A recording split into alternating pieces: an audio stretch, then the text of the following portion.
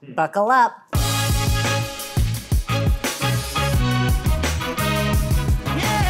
Hi, I'm Erin Jeanne McDowell, and welcome to this episode of Bake It Up a Notch Bite Size. I am so excited today because we are going to be sharing one of the first recipes from my new cookbook, Savory Baking. Today, we're making pitas. Let's get baking. One of my very first jobs in a professional kitchen was as a bread baker, and I just love the process of baking bread. But specifically, different flatbreads are really easy to kind of work into your day-to-day life, your regular weekly meals. It's a lot of fun and they are really flexible. And pita is a really, really fun one to make. And the difference in eating a fresh, beautiful, warm pita versus one that you get at a store or even at a favorite restaurant is just completely different. So let's get going. The coolest part for me about bread is that the mixing method is not always super complicated. It's pretty much, let's put this all in a bowl and mix it to combine. So our ingredients here, we've got some all-purpose flour. As always, the recipe is linked in the video description below, so you can head there for all the amounts and the detailed method breakdown.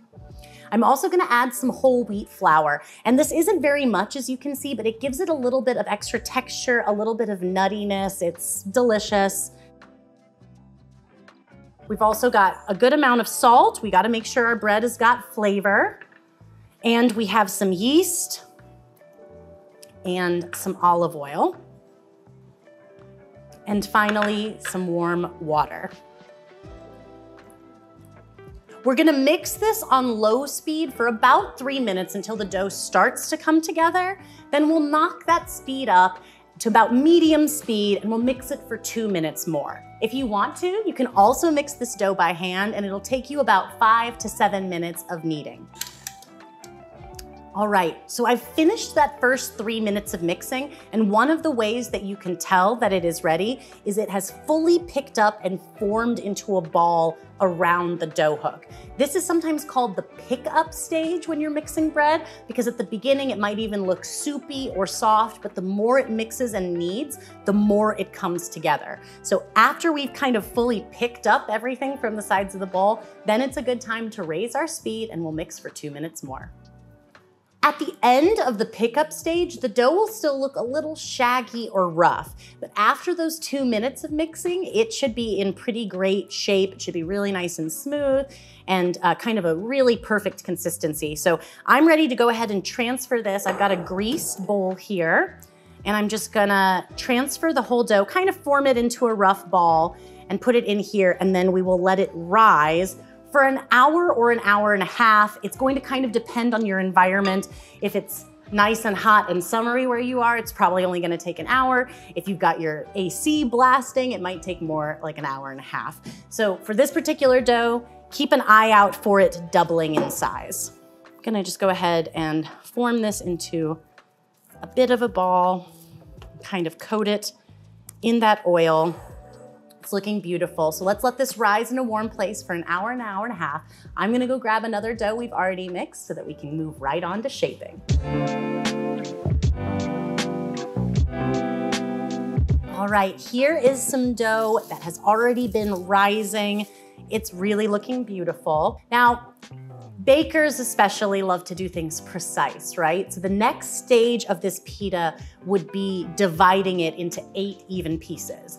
If you wanna be really, really intense about this, grab your kitchen scale, and each of these 8 pieces are gonna be about 90 grams each. But I wanna also take this as an opportunity to show you how, when I don't feel like getting out the scale and I still want them to be really, really close to the same size, how I like to divide it. So first, I'm gonna give myself a little flour on the surface. I'm actually using whole wheat flour as my bench flour today. You could use all-purpose or bread flour too. I just kind of like that little bit of extra texture from the whole wheat.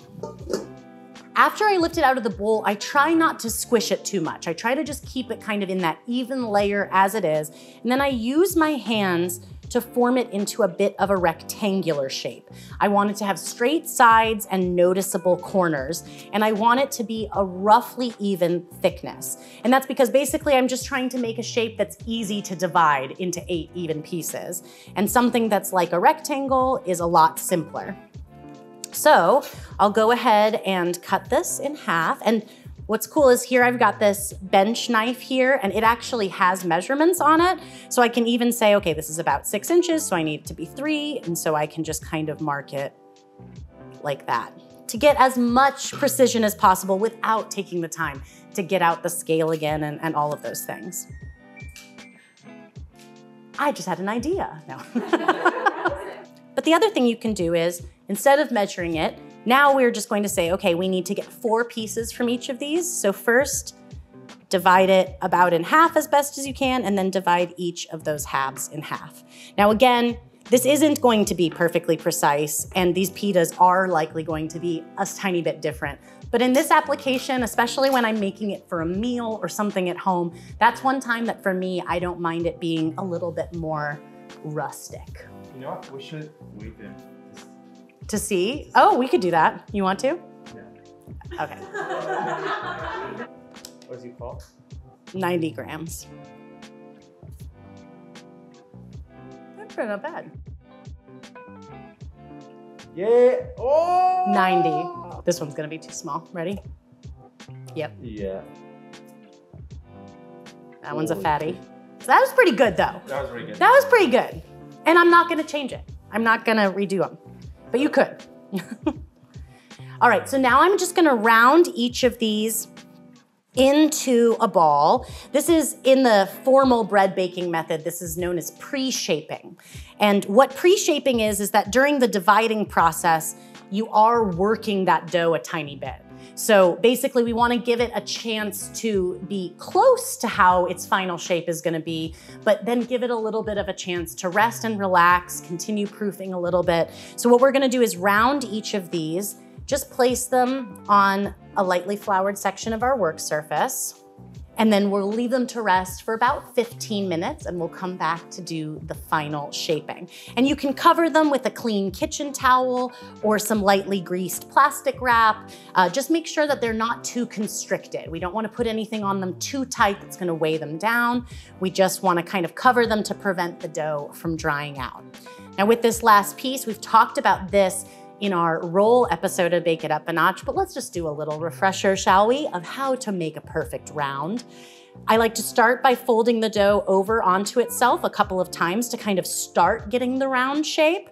Then we flip it over so that seam is on the bottom, and then we're really using this part of our hand, kind of the outer heel of our hand. And we're gonna move our hand in this shape, and the ideal is, if you do this properly, there should really be no visible seam on the bottom.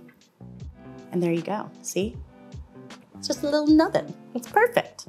All right, I'm gonna cover this with a clean kitchen towel, give these a short rest, and we'll come back for our final shaping.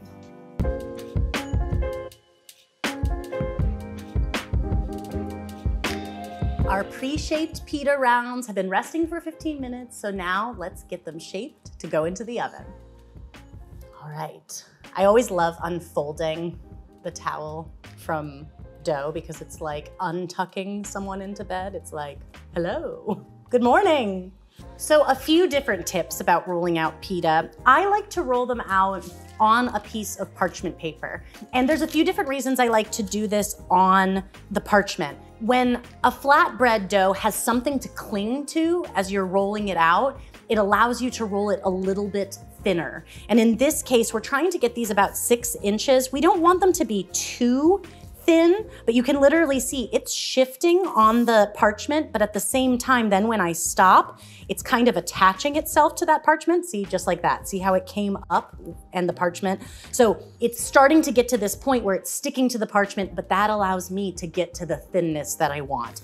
So not only is the dough able to cling to it, but it's also going to make it easier for us to bake this pita. Pita likes to be baked at a super high temperature. We've got our oven preheating to 500 degrees Fahrenheit, and we have a baking steel or pizza stone in the oven. If you don't have either of those things, you can use a cast iron skillet. And what that's going to do is that extra burst of heat is what's gonna help that pita puff up and make the signature pocket in the center. So we're gonna just keep rolling these until it's about 6 inches. That's about how wide these rectangles are. So I'm about there already. And I can just kind of move it to the side, grab another piece, and roll out my next pita.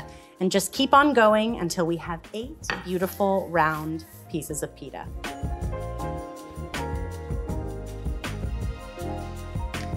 So I've got a stack of 8 beautiful pita here, and I've got a nice hot preheated oven.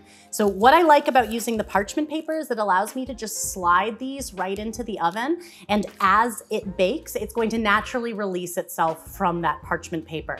But also, because the pitas might have some slight variances, or even your oven might have some slight variances, it's really helpful to be able to just take out one if it's done, because when you overcook pita, it gets very crunchy and we'll miss that little bit of chew. So we're gonna go ahead and start baking these in batches, so let's head over to the oven.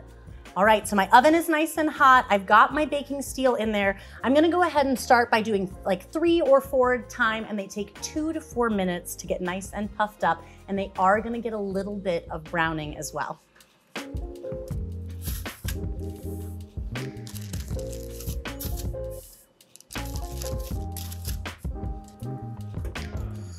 All right, so the goal here is to give them enough space that they have that circulation around them, and also be careful. If you're uneasy going into the oven, I have hands that seem to have no feeling left in them, not surprisingly. So use just a long spatula to slide them in, or if you have a pizza peel, this is a great place to bring that out too.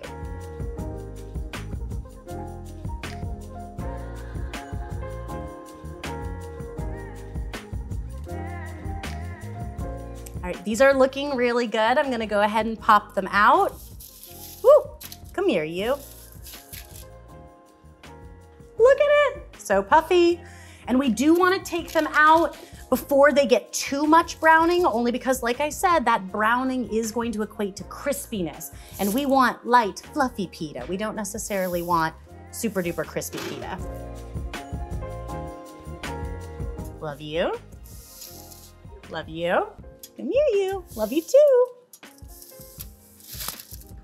I know I need to save these so that we have plenty of pita to make sandwiches with, but I have got to dive into one of these right now. They smell so, so good. It's honestly the most incredible smell while they are baking. Hold on. It's so hot. Hold on. Stop it.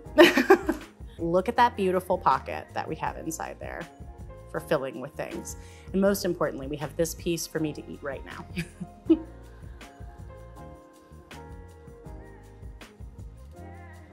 It honestly doesn't need anything. Like, I would love to have something to dip or slather,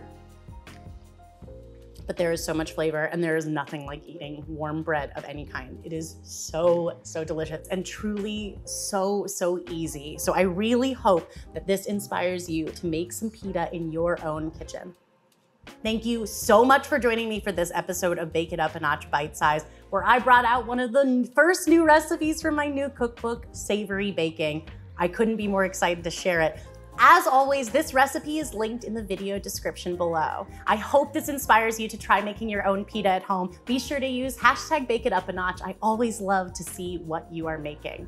Until next time, happy baking.